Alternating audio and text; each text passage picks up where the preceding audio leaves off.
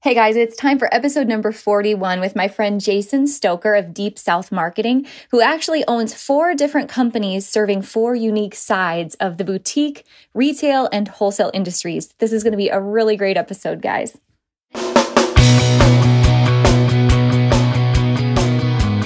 Let's talk about your business, strategy, and the juicy details of what actually works, from mainstream fashion to fashion on Main Street and the entire ecosystem behind it. How do we scale your company and do it with the balance and the happiness that we all seek? Let's hear from those insiders, experts, and strategists that actually make it happen. I'm your host, Ashley Alderson from the Boutique Hub, and I can't wait to chat.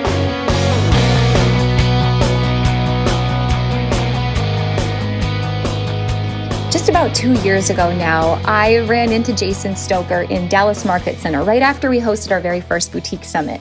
And I'm going to tell you, it was an experience that I won't soon forget because there's something about this man and his personality and the way that he greets you and makes you feel important that is so special and so unique. He is a man that is a definite go-getter in this industry. Between he and his wife and their friends who are also business partners, they own 4 different companies serving the retail and wholesale industry, from Love Poppy Jewels, a jewelry company, to Social Shop, a technology and comment selling company, to Deep South, a t-shirt company, to the business that actually started it all, and that's Deep South Pout, his wife's boutique. You name it, every side of the industry, Jason and his wife and their friends understand it and support it. So you're not going to be surprised to know that during this podcast episode, there's going to be a ton of key takeaways, whether you're listening as a retailer, a boutique owner, a wholesale brand, or someone who's an industry insider just learning to better serve your marketplace within this industry. Guys, Jason is definitely a man that you want to get to know because he is a man of his word and someone that holds so much integrity, which I really value about him and the way that he does business. So get a pen and paper, get ready to take some notes and some key takeaways from this episode. I know you're going to love it, and look for some huge announcements coming from Jason and his team regarding Social Shop very soon. But we'll wait to tell you about that at the end of this episode. Get ready to enjoy this one, you guys.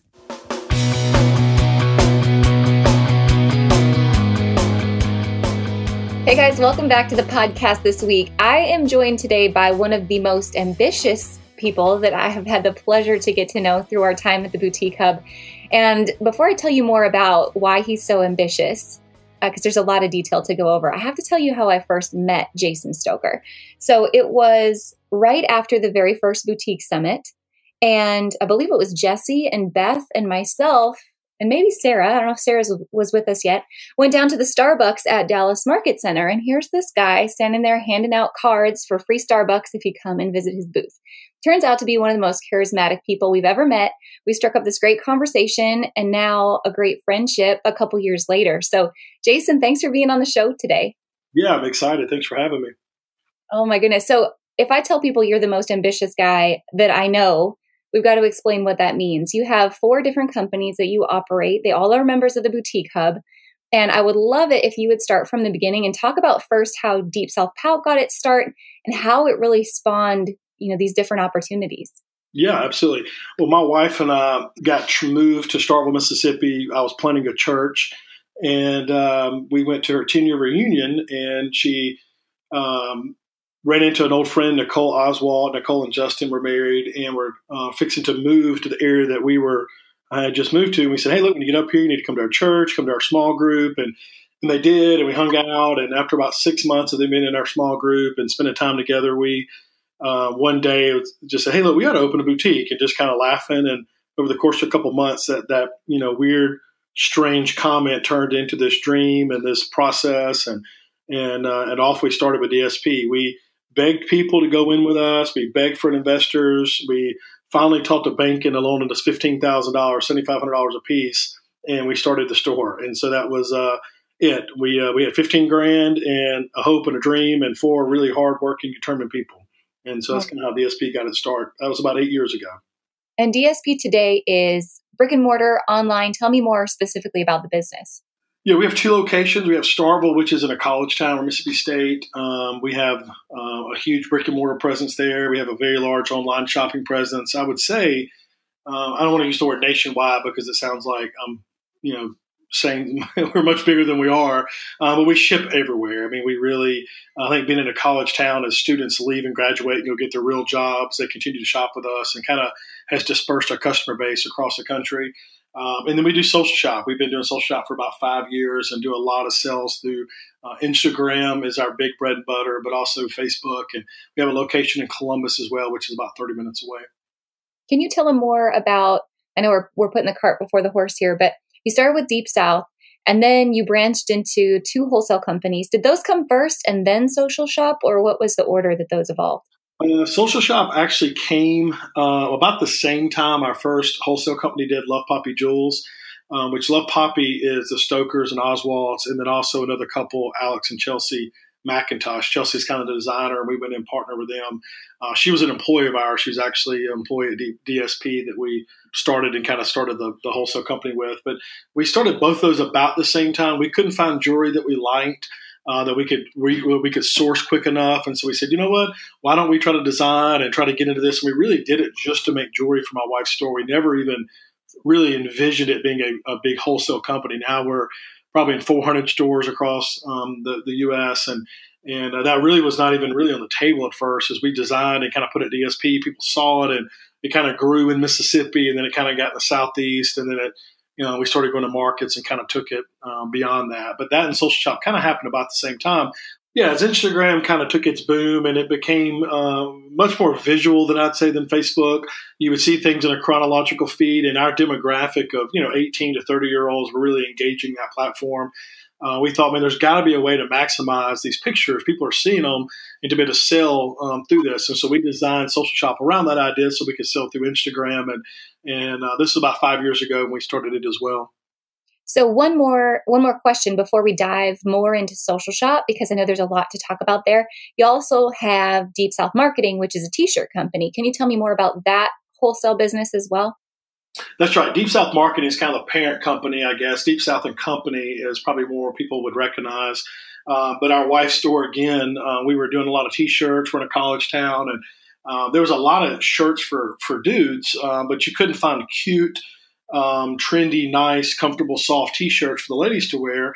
And so we were designing them and having other people print them, and thought, this is crazy. Why don't we try to print them ourselves? We could have a lot more freedom. We could get them as we wanted it. Me and Justin thought it'd be cool to learn it because, that's what YouTube's for, right? So you can figure out how to create another business. But we bought a guy out of his garage in Birmingham, went and picked up all the equipment in a Penske, drove back and started watching YouTube videos to figure out how to screen print because we were absolutely clueless. Neither one had ever seen screen printing in our life, and started printing just for my wife. And then it kind of grew to where people around town. And then last November, it's been a little less than a year, one of our customers says, you should create a Facebook group to sell your T-shirts in. And I thought, this is crazy. Nobody cares about our T-shirts.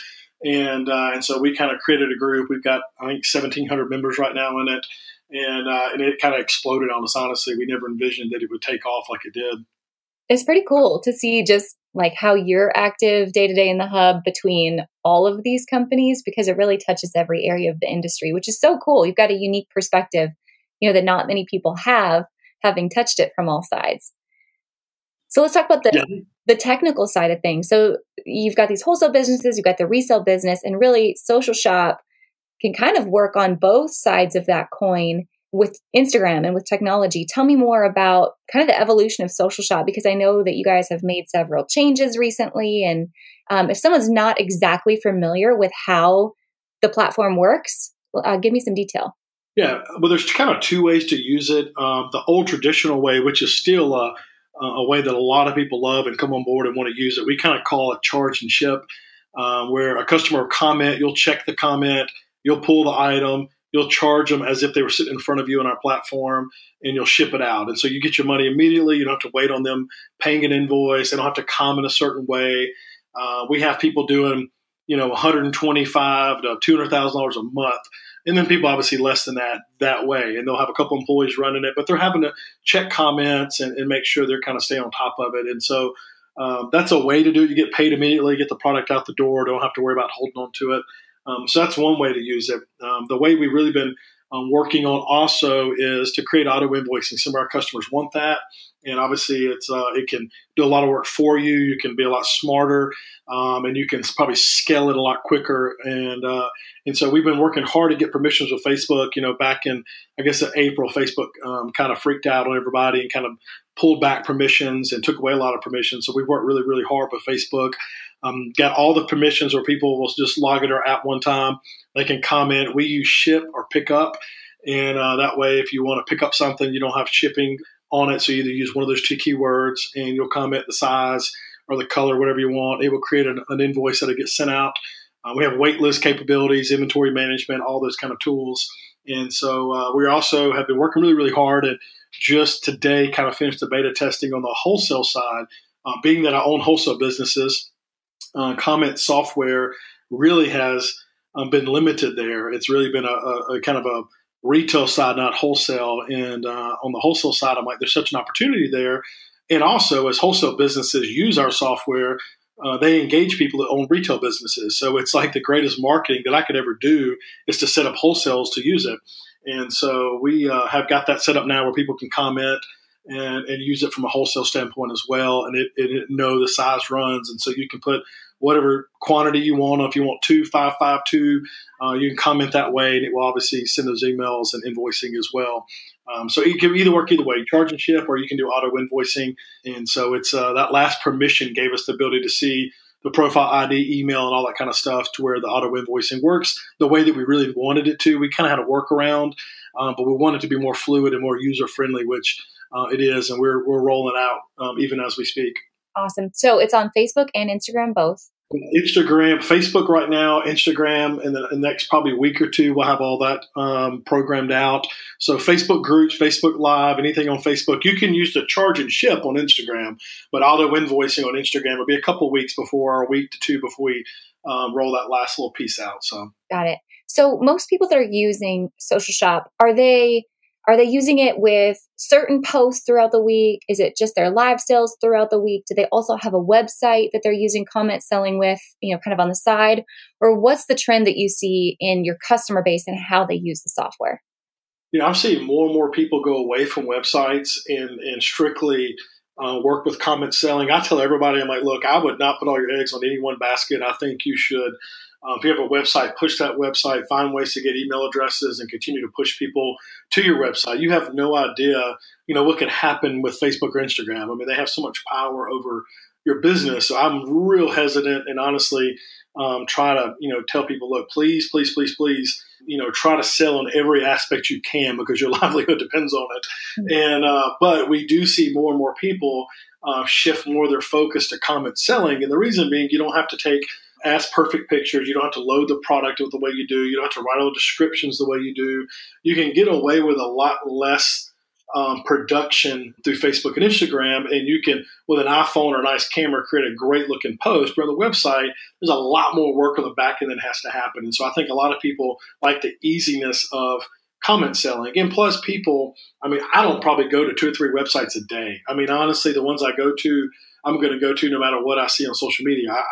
My wife and I, we have our TV shows we record, and we'll lay in bed, and my wife's watching TV, but she's also scrolling through Instagram and seeing pictures. And so the idea of comment selling is you take that urgent buy, you take that buy that somebody says, oh my gosh, ship that to Medium, and they go on to the next thing.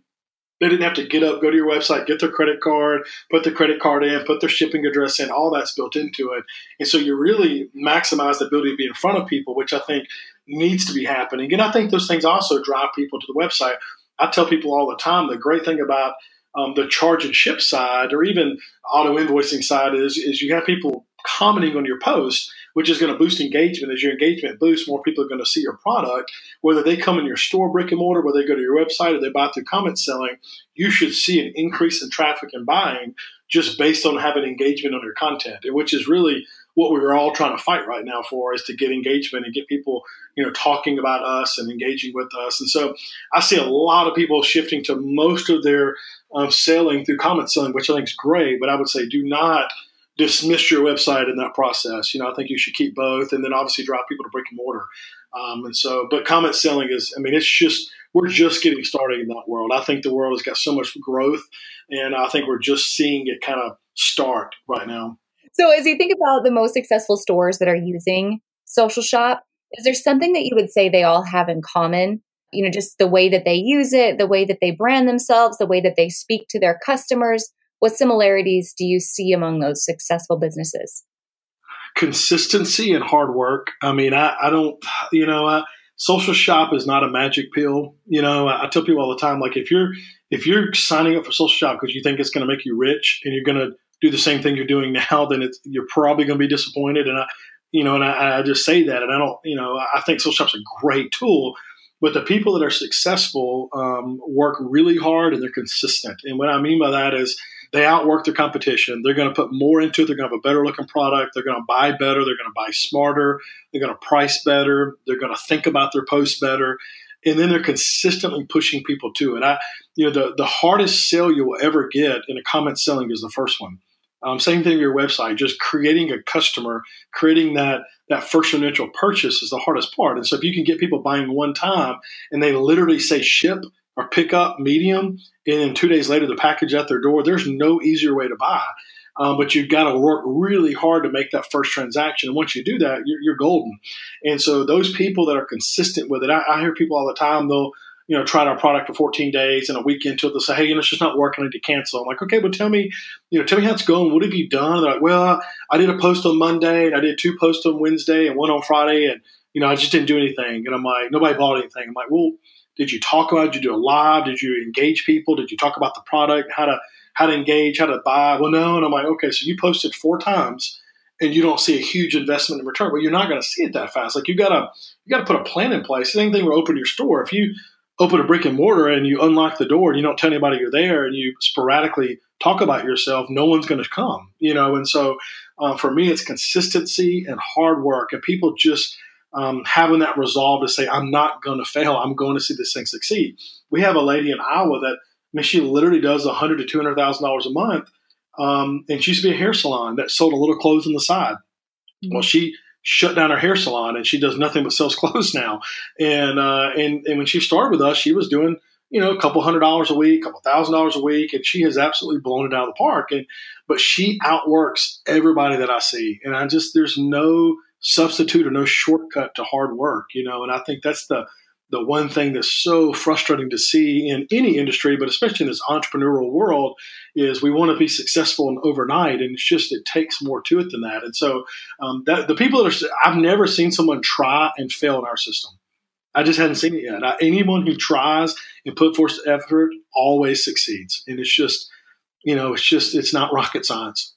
I think that's such a good point because I'm sure that if you're listening and you've listened to this podcast for a while, you've probably heard me say this, but no matter what it is, whether it's social shop or a website or like you said, brick and mortar, just because you build it doesn't mean they'll come. It's all a tool. But as an entrepreneur, it's your job to be consistent and to show up and to train your customer and to drive and build excitement around what it is that you're doing. You can't just open a business and tomorrow it's money in the bank. You and I both know better than that, unfortunately or fortunately, however you want to spin that one. But there's a lot that goes into it. Well, and I think that, how you and I met, I mean, honestly, we got to market and they were like, we're kind of slow at market. We don't have a lot of people come to our booth. I'm like, what have you done? And they were standing in the booth. And I'm like, well, that's awesome. Like, no. And I'm like, let's go buy some Starbucks gift cards. Let's get some cards and I'll come to Dallas next time and I will sit in the lobby and I will drive people to our booth. And we did like 5 times the business that market. And I'm like, you got to engage people. You got to think. And I was the only person down there. I mean, I looked sort of creepish and, down there talking. I was happily married man talking to these strange women. And was one of the only dudes down there that did set me apart, I guess. And, but I'm like, I'm just not okay sitting in a booth hoping people come by. Like, I'm going to engage people and I'm going to get you in my booth. And if I get you in my booth, I will outserve my competition. I have a better product than my competition. And we blew it out of the water, that market. But the next market I didn't go to and the sales went down again because someone's not down there engaging people. And so it's just hard work. It's, there's no substitute for it.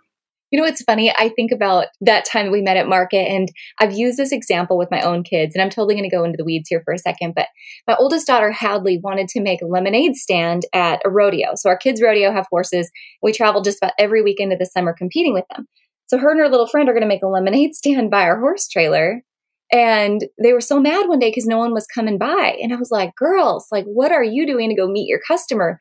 How are you going to go get out there and go deliver your lemonade to other people on their horses? And honestly, you're the person that comes to mind because you are like the hustler who gets out there and meets people. And you've got to elaborate on this for me, your background, because I'll never forget right away. I said, what did you do before you started these companies? And you said, yeah, I was a pastor. And what would you study in school? Theater and biblical studies. That's my degree. And I was a golf pro before I went into ministry. So there's, who knows? I'm like the strangest human being on the face of the earth. So, but I love that. I love that it's not the cut and dried. Like I went into business, right? No, if I took a business class in college, they would have probably made me leave for. I mean, I have no idea what I'm doing. I mean, still don't know what I'm doing. I just, I don't make the same mistake usually twice, and failure is such a great learning tool. And as you fail, you just realize that was awful. That was terrible. I don't ever want to do that again. And so how do we not make that mistake again? And that's what we do constantly. And, people all the time, I'll tell them like, look, when you buy Social Shop, one of the greatest assets you get is you get my relationship with you. And the thing that I can give you is all the things not to do, not to fail, because we've already tried all these things and they're awful and they're terrible and they will wreck you. So I can at least tell you everything not to do. And, but sometimes, I think we don't learn from our failures well enough, and we only learn from success. And so sometimes success is just luck. And so, failures, man, as Dave Ramsey says, you pay stupid tax, and I've paid a lot of stupid tax and I don't like it, Would you say there's one greatest failure that you've had that you've learned the most from? Wow, the one. There's so many, Ashley. For me, being that I am the ultimate entrepreneur, like going 100 miles an hour, I think when I fail the most and the hardest is when I don't stop and think and plan and strategize, and I just get out there and run ahead of myself. And I just make a lot of mistakes. And so there's countless times that I could walk through that. I launch a product too quick, or even with Social Shop before, we've got out and blitzed it and we have 100 people sign up. And I'm like, I don't have the capacity to onboard these people. And so I get ahead of myself really fast, really quickly. And I put people around me. That's the number one thing. When I find somebody to come around me, I'm like, look, if you have to be okay telling me that you think I'm fixing to make a mistake. I give you the freedom to tell me, hey, I think this is a train wreck waiting to happen. Or, hey, Jason, like this has not been thought through well enough, because I need those people around me to catch me, because I'm going to make mistakes, because I'm going to push us 1,000 miles an hour as hard as I can. And so I need people pulling me back and pulling the reins. My wife is the ultimate person in that. And so all the time she's like, slow down, slow down, slow down. I don't require sleep until I lay down, and then I don't move for like 8 hours, and I get up and run another 16-hour marathon. That's the way I'm wired. And so when I make mistakes is when I forget to slow down and think and, and process and plan and put people around me that help me see my blind spots, because I got a lot of them. Man, I think that's true of a lot of entrepreneurs, don't you? Where you can run and be a bit of a squirrel, but you have to strategically build your team around you to be the one that actually executes and finishes whatever the plan is initially. Have you, as you've grown these companies, because clearly with 4 companies, there's a lot of people around you. How have you approached hiring and building a team so that there's always someone picking up whatever those dead spots are, those blind spots?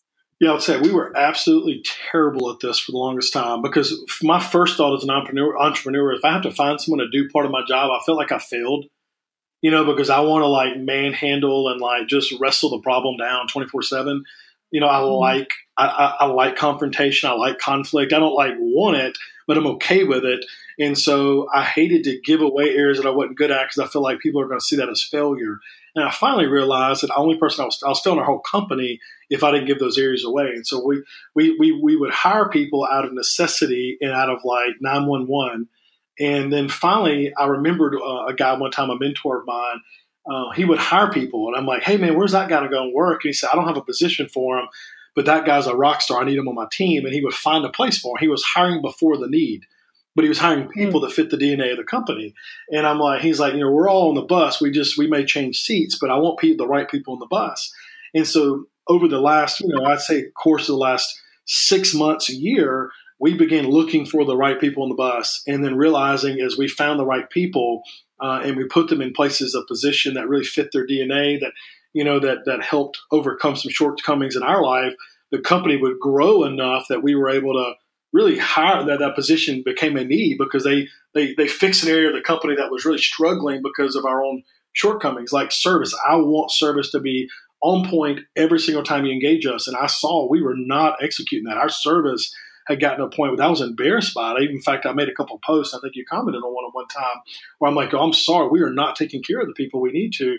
Well, we just hired somebody away from a $60 million company that is a rock star service person because I'm like, I've got to have someone and I want the best. And so we finally started realizing hiring a cheap employee to save a couple of dollars an hour was jeopardizing our company. And it was allowing me not to be successful and fulfill the role that I needed to because I was having to babysit.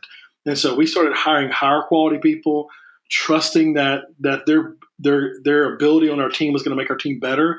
If our team got better, we become more profitable, and we would be fine with that little, a little bit of a pay raise on the payroll. And I'm scared of payroll. I don't want to overinflate payroll, and I get that. But you cannot hire, minimum wage people and expect them to lead your company as an executive. It doesn't work. So you've got to hire people that have incredible skill sets. And when you do that, your team's going to get better. And so we had to think differently. We had to not be scared to hire somebody that had a skill set way beyond what we were used to. And interviewing people over and over and over. People can fake it once or twice, but they can't fake it 3 or 4 times. And that's one of the things that we took away from Dave Ramsey in Entree Leadership was the amount of times that people would get interviewed in his company. It was mind-boggling, but it kept crazy out. And that was his whole thing. He didn't want somebody to get through the loop and get through the holes. And so he just over-interviewed them. And so we do that. We try our best to do that now. And we've made some decisions that we've paused on hiring some people before that we would have hired in the past that would have been an absolute train wreck for our company. Man, I wrote down so many key takeaways from everything that you just said. Number one, Dave Ramsey and Entree Leadership. If you haven't read that book, or he does the conferences that are along the same theme now, right? Mm-hmm, yeah. Amazing. We went to his conference and we read the book. Amazing. But I love the talk about the bus and keeping the crazy out. And I think you make a really good point too, in the sense that you can't grow a company by cutting expenses, right? Saving money is not a growth strategy. Building revenue is a growth strategy, right? That's right. And by hiring that type of team, that's the only way to grow your revenue. What have you learned along the way in terms of training that team? What does that look like when you bring people into the company? It used to be, hey, here's the keys and show up Thursday at 10 and good luck. I mean, that was kind of our training process. And for us, it's hard because we have the college girl that works 10 hours a week and we have the executive operational COO person running one of our companies. So we've got 100 plus employees between our companies, probably 110, 120, and they range so far in the scale between very part-time boutique hire to management on, one of the other companies. And so one of the things that we have just really had to figure out is, who are we as a company? We had to really spend some time, and Entree Leadership made us do that. Like, what do we believe? Who are our core values? And, vision leaks. Andy Stanley always talks about how vision leaks. And so we cast vision to someone. This is the kind of company we want to be. We hire them in the interview process and we never put it back in front of them again. And we wonder why they're not excelling and knocking it out of the park because they don't remember what the vision of the company was. We don't articulate it well, and we don't know what it is half the time. And so we really got back to figuring out, okay, what are our core values, and begin to write KRAs, key results areas that the Entree Leadership really talks about, and gave people a great job description. It says, and this is what we want to do. We don't do it all the time. We kind of fall back into our old system sometimes. We just throw people in there because football season is crazy. But we were noticing we were hiring people and we gave them a verbal expectation of what to do or a job description that was so vague you had no idea what we wanted you to do, but we did it so that way if you didn't do something, we could hold you accountable to and anything else deemed necessary. Well, that was like everything was built into that one statement. But what we realized is when we were on the sales floor, especially at DSP, customers would be like, oh my God, you have the greatest customer service. Your people are so wonderful. We step out of the building and everybody went back into the old mode of just trying to exist. And so we had to really figure out, well, who are we? What do we think we want to be as a company? Can we write them down? Can we articulate these things? And can we create a culture in which people just say them, and it's the new language that we use around our company? And DSP goes through seasons of getting it well. The T-shirt business is really kind of changing that. Social Shop's changing that. And we tell people, like, look, we demand to be the greatest service that anyone has ever seen when they step foot in any of our companies. Now, we fall short of that all the time, actually. Right now, we're struggling because we're growing too fast and we can't keep up. But that thing still drives us back to, we have to ingrain in our people that when someone walks in that door, you got to expect that they're going to spend $1,000 in our store. You got to treat them like they have all the money in the world. You got to serve them. You got to make them feel valued. You got to make sure that they know we want them there, and that we're there to serve them and take care of them. And, we're a boutique that sells $25 to $45 items, but I want them to feel like they just walked into a Tory Burch or a store that sells $400 and $500 items. That's what I want them. I want them to feel like they just walked into Louis Vuitton. And when you walk in that store, people are like, "Hey, you're fixing to drop $3,000. Let me take care of you." And I want us to just have that mindset that everybody that walks in, no matter if they spend $10 or $1,000, they're valuable to us because they're the reason that we have a business. And we lose sight of that so many times. Customers become a burden, and they're not a burden. They're the reason that we can send our kids to school and clothe them, and and all that. And so, one of the greatest compliments we ever get is when our employees that leave our store and go off and get their big girl job and, out of college, and they come back to us and they say, "I literally would not have been successful in my job if it wasn't for the things I learned when I worked for you." And we just like, man, if we could just like that, that's a goal of ours, is to train and empower these girls to go out and just be rock stars when they leave us, and sometimes that's hard, but it's just making sure they understand the core values of the company and just making sure it's like on auto repeat that they hear it over and over and over and over again, because vision leaks, and they don't care about the company like you do. And so you got to help them get there. Man, I appreciate that about you. You and I have had this conversation a number of times about customer service and what that really means. And it's obvious your vision has leaked that customer service is such a core value. Would you say, just to kind of flip this conversation to the inverse, would you say that there's big mistakes that you see happening in the industry today in terms of customer service, like things that are often being overlooked? Yes, I think the boutique clothing world is on a race to sell the most amount of product at the cheapest price and with no service in mind. And I think we have gone the complete 180 of what our parents grew up in. There's still a store here in town, a men's clothing store, that when I walk in there, I walk out of there, I feel good. I feel good. Like I love buying something there. I get served. They're just taking care of me. And it's the way that our parents expected service to be. And so now what we've done is said, hey, I'll just sell it for $1 cheaper. And we're just racing down this no margin, as cheap as you possibly can, and no service involved. And I think it's a slippery slope that's a scary place to be, because we, the small business owner, will never be the cheapest price. We can't. We can't afford to sell it for the people as cheap as these big box stores can. And so if we don't provide service, if we don't provide something else, then we're going to train our customers to look for the cheapest price. We're not the cheapest price. We don't want to be the cheapest price. Now, I'd say we're a very fair price. But the thing you get with us is you get a relationship. You know the owners. You see our faces. You see us in the community. We serve you. We take care of you. And so buying from us isn't just buying a clothing piece of item or a T-shirt, a social shop, or Love Poppy. It is buying from people that are invested in your business as well. And I tell people all the time, when they buy from us, I'm like, look, I want to take care of you. Like, I'm on your team too. If you're successful, I'm successful. I think about Dana Waltz. I know she's a Hub member, and Dana sends me like last minute, like, hey, can you get this out in a couple of days? And my team knows, and Dana hears it, she'll probably laugh at me or send me a text. But my team knows if Dana says, I need X, we figure out how to do X. There's no exceptions. Dana's a great customer, and we're going to take care of Dana. And I do that with Brienne. I do that with JoBeth. I have these people, but they literally – they text me. They're like my friends, and I'm invested in their business, and I'm helping them be successful. That's a burden for me to share with them. And so when I see them, I don't just see $1. I literally see these people that I'm in relationship with. And I think that's the thing that we have lost, and it's become very transactional, and it's not relational. And I think that's why Ed in the Boutique Hub. I don't know Ed. I want to meet Ed. I told you that on the phone the other day. But Ed is a relational seller, and people love Ed because of that. He's not just a transactional guy. And that's why people love Ed. And I think the Eds of the world are few and far between, and we've got to get back to that kind of service, because that's what's going to help us compete with big box stores, because eventually price is going to be the thing that puts us all out of business. Man, So spot on. And you named three awesome boutique owners. And for any of you who don't know Ed Olvera has been with Volatile Shoes for, I think, over 14 years. He was a lead buyer at Nordstrom, at JCPenney before that. And now he's joining us as our director of wholesale at the Boutique Hub. And you're absolutely right. In Ed's mind, it is 100% about the service and the relationship and not just about the sale. So well stated, and I think so often overlooked.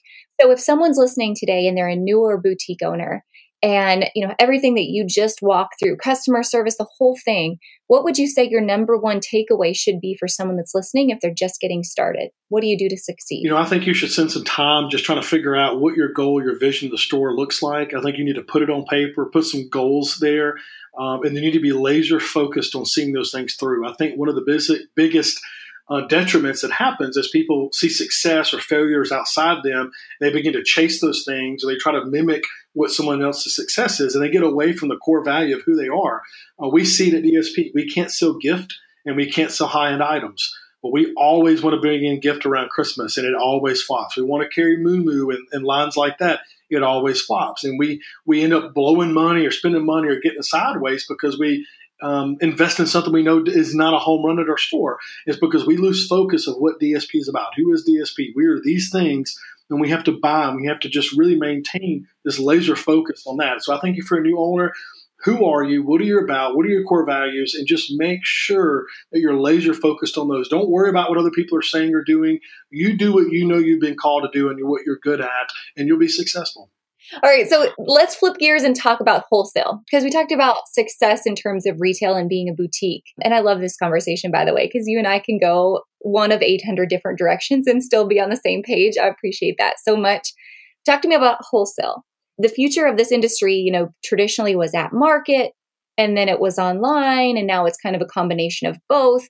How do you see wholesale transactions taking place in the future? We lived in the market world. We were doing 14, 15 markets a year.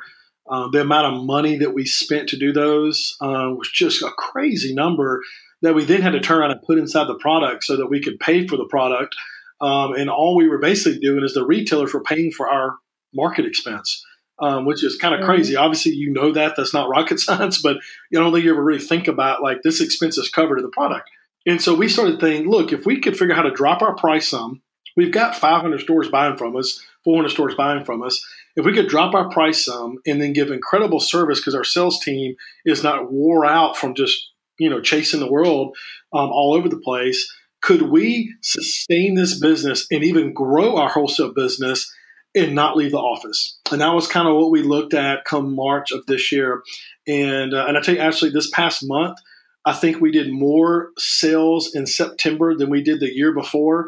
And that's with us attending all the markets and coming out of Atlanta, gift and apparel, and Dallas apparel and Vegas. We did more in September and never left the office than we did the year before. And I think now we're able to take care of customers. We're not chasing the roads all the time.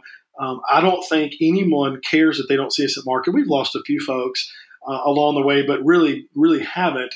And so I think we call people. We get on the phone more than we've ever been on the phone before. We don't rely just on email, which I think is something we've done in the wholesale business and even retail side. We just expect that you're going to check your email and want to buy from us, but we're really taking care of people. And one of the things that we did, we started sending boxes out. We put our line. You can't see us at markets. We put everything new in our line. We create 10 boxes. We just started this.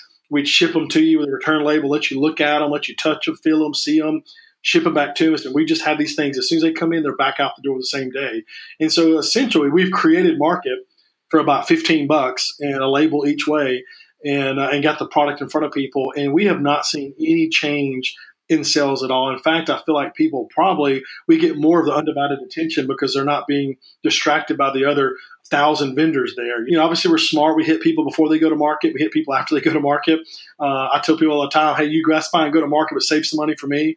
And so we've really have just tried to figure out how to not chase the market world. And I'm not saying market's bad. A lot of people still use it. We have not gone to market at DSP in like 3 or 4 years. We just know our vendors and we know who we buy from.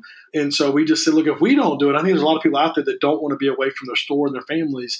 And so we've relied on, and we still rely on email marketing, don't get me wrong, but old fashioned, picking up the phone, calling people, and then getting the product in front of people with these pick boxes. All right. Tell me this. Tell me, what is your definition of community over competition? Oh man, golly, you probably could define this way better than me.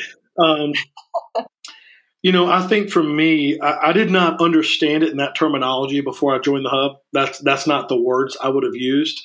But I think for me, even in Social Shop, when we started, I'll give you I'll say it in this and try to define it because I didn't know you were going to ask me this. So I said when we started Social Shop, I said there has to be a world where we can learn together and be better because of one another. And so when we started Social Shop, I created a Facebook group that we could all kind of be in, and it is not material. It has not like taken shape the way that I want it to because of me. I just had to put the time and energy into it. But I think for me, we are stronger together. And if I really believe that I have a great product, I shouldn't have to tear someone down to build myself up and my product up. And for me, I give you the perfect example. That's Brandon McComment sold. I laughed last time. They didn't get to hear the comments last time in the last podcast. He didn't record well. I guess probably just to save my relationship with Brandon, picking on him. But when I see a post in there and someone says, "Hey, does anybody know how to fix this thing on comments sold?" When I say that, I always tag him because I know that he has an awesome product. He's an awesome guy, and he's helping a lot of people become a lot better. And so why would I, to try to make a buck, want to stop that process? And I think for me, it's just not being selfish and genuinely caring about the person at the end of that conversation more than I care about trying to make a dollar. And I think that's really, I don't know if that's a definition, but it's just, I think it's having compassion that far reaches, selfish motivations. I think that's a really good point. And you two are a very good example of that. Two dudes, first of all, which there's not very many dudes in the Hub. Right, so that's right. Got to stick together. Nice to have the both of you in there. But, two guys that are working in the exact same space, but are friendly and helpful to one another and do genuinely care about your customers. That's pretty remarkable. Well, he makes me better. Because if he's good at what he does, that's what I tell people all the time. A new store opening, like, oh, a new store opened up. And I'm like, yeah, you know what they did? They just made us better because it just reminded me that there's more competition. So I've got to be better. I don't have to figure out a way to hurt you. If I'm better, everything's going to take care of itself. I think that's like Chick-fil-A. It's so funny. Chick-fil-A is like Chick-fil-A isn't out slamming people. They just serve the best fast food out there. Not even quality, just the best service. And so people love Chick-fil-A, and so Brandon makes me better because I look at Brandon and think, man, he came out with something new. He comes out with something new like every 10 seconds, some new product. And so I'm like, he makes me have to think and he pushes me to be better because of it. And that's not competition. Dudes especially have competition. We're just wired that way. But that's a healthy thing. It's a good thing, to have that drive that one another gives each other. And I think in the boutique world, it's such a cutthroat. I'm a dude and I'm like, oh my God, I don't know how people live in this world. It's just so like negative and so awful.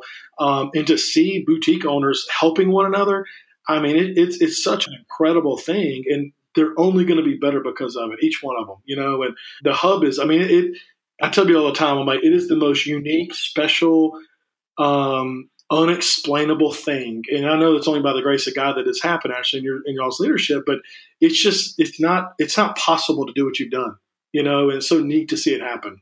Thank you for that. I appreciate it. And I tell you what, it is by the grace of God. And I am blown away every single day at the compassion that these, women and men have for one another. And it goes beyond just running a business. It goes beyond sharing whatever their secret is to, buying or traveling or selling or whatever, but it's real life stuff. Mm-hmm. The hurricane comes through and destroys lives and homes, and these women go raise money for one another. It is so cool to see. So I'm glad that you're a part of that. Well, and I think to your point, it's so much more than just the tip. I think it's the encouragement that just, hey, keep fighting. Here's me have a bad day and 30 comments say, hey, keep going, keep fighting. You're going to make it. And it's like having a 4,000 cheerleaders, cheering you on. And who doesn't perform well when people are cheering them on?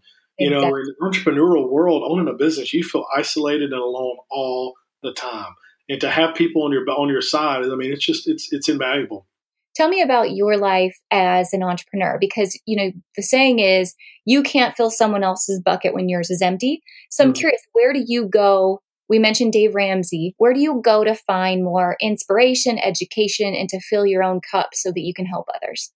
Yeah, I think there's two pieces. I think there's a spiritual piece for me that I think if that gets out of line and out of whack, everything goes south. I refuse to let my business or success destroy my family. And so, I'm a follower of Christ first. I'm a husband second, and I'm a father to two awesome kids next. And those things have to be before anything I do from a business standpoint. And that's a hard balance. It's hard to maintain that, but it has to happen. So I think spiritually being fed is the first thing that has to happen in my life. And then secondly, from an educational standpoint, I really like Dave Ramsey. I really like Andy Stanley. His leadership podcasts are great. There's obviously spiritual overtones in it. I love Seth Godin. Anything marketing, anything Seth Godin says, it's just great. Michael Hyatt, I've been really kind of into Michael Hyatt stuff, just trying to be a better leader, a better user, manager of my time. He's got some great stuff out there. Blinklist is an app I use, and it's kind of like I don't know if you're familiar with it, but basically it's like the ultimate cheating on entrepreneurial leadership. It's basically these books that people have, dumbed down into 7 or 8 minutes. And so basically I try to listen to a couple of them a day if I can. And then if one of them really resonates, then I'll go buy the book and read it. But basically it's someone just saying, hey, here's the 5 points that this book really makes. And it's allowed me to kind of skim a lot of stuff without reading because I do have limited time. And so I've really tried to do that. Plus there's been just some good nuggets I've picked out of it.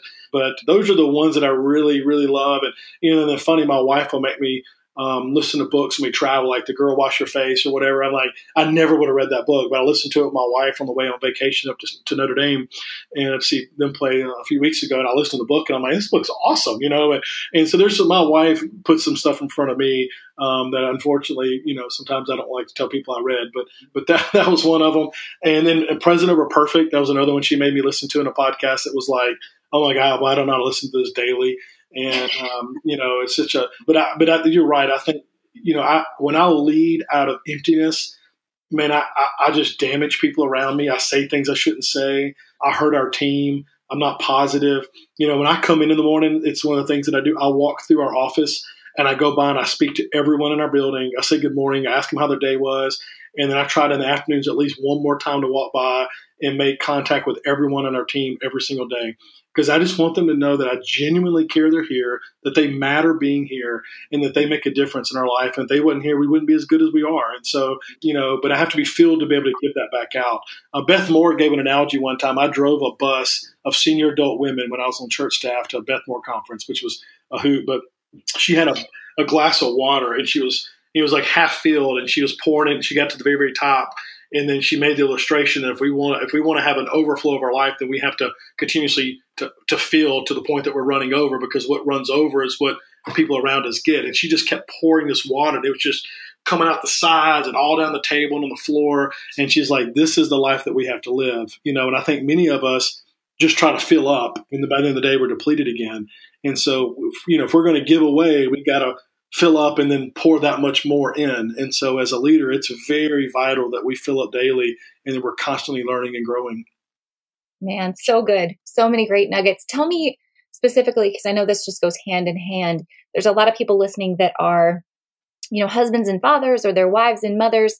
Tell me about your non-negotiables around balance and family time, because it's, this is a struggle I hear every single day from people. How do you do it all? Be a successful business owner and a successful spouse and parent.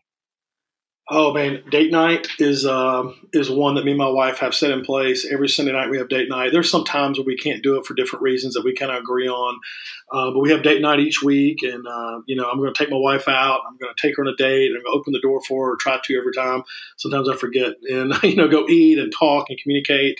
One of the others is just our phones when we come in after work. It's so easy. My wife gets so mad at me. I'll come in from work on the phone, and my kids just want to see dad. And I just, the look on her face is like, I'm fixing to drop kick you.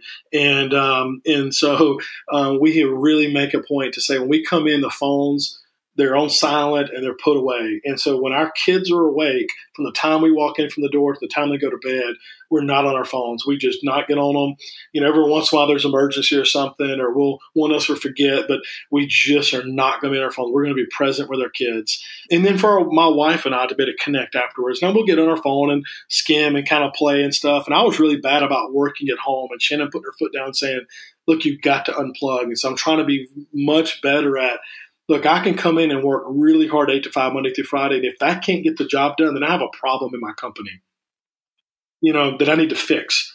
Because me working 2 more hours at night isn't going to solve the problem. I have a leadership problem or a people problem or a system problem that needs to be fixed. And so really trying to say, hey, at 5 o'clock, I've got to check out. The weekends, I got to check out. I cannot do work. And then maintaining date night with my wife and pursuing her. I want her to know that I want to be around her as much as I did the first time I saw her, and I stink at that sometimes. Actually, I'm terrible at it. She's going to listen to this and be like, really, you think that? And I'm like, not that I stink at it, that I actually still think that way, but when I see her, I'm like, I'm still so in love with her, and I don't want to lose that because I'm busy. I want to see the things that she does for our family and compliment her and pursue her and chase after her. And I want her to think that she's the only thing that matters, and so having balance to pursue her and have a healthy marriage is the greatest thing I can give my kids, that and a spiritual, faith. But I want them to one day say, man, my dad loved my mom. And that's the example of what a marriage should look like. Man. Well, Jason, I was going to ask you the last question to be, what do you want your lasting legacy from this business and this life to be? But I'm pretty sure you just summed it up with everything you just said. That's remarkable. And I think it's really easy to lose sight of that. All of us, I'm guilty of that myself. And I just really appreciate your comments. Well, thank you. I appreciate it. Now, look, I fall short, obviously. But, that's my heart, my goal, and that's what I want to see happen. And I feel like I get better and better at it. But I think, having some accountability and really setting those conversations up with your spouse for have accountability, because they're the ones that see us the most, and we just can't miss being awesome parents and spouses. Our life is so short, so I want to win. I want to win at that more than anything. So good. Well, Jason, thank you so much for spending your time with me again today. I know everyone listening probably doesn't realize, but we've had plenty of technical difficulties to make this all come together. So thanks for bearing with all of that. And this message was pretty awesome. I really appreciate our friendship and just the work that you're doing, not in the businesses only, but in life in general, the way that you're touching people. So thanks again for your friendship and for being on the show. Awesome. Thank you, Ashley. Have a blessed day. You too.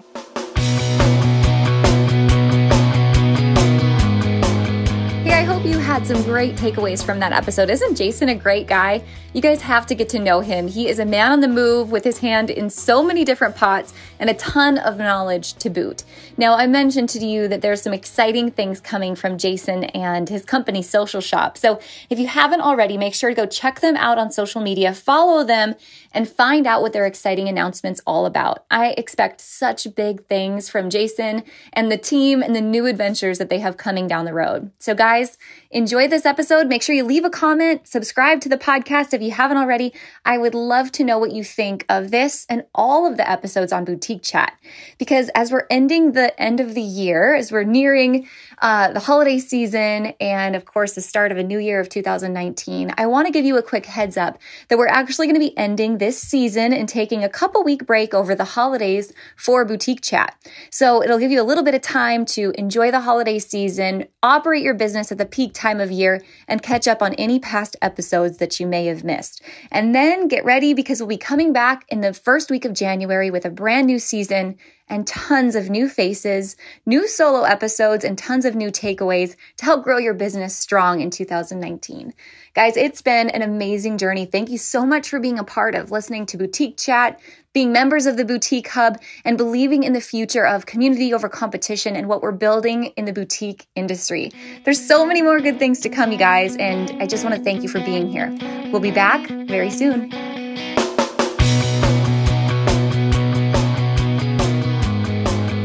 Hey guys, thank you so much for listening to this episode. We hope that you loved it. Don't forget to hit subscribe and leave a rating and review down below for a chance to be one of our featured listeners each and every week. For more information on our spirit of community over competition and how to access complete show notes and bonus downloads from our guests, head on over to theboutiquehub.com and join the community. We'll see you next week.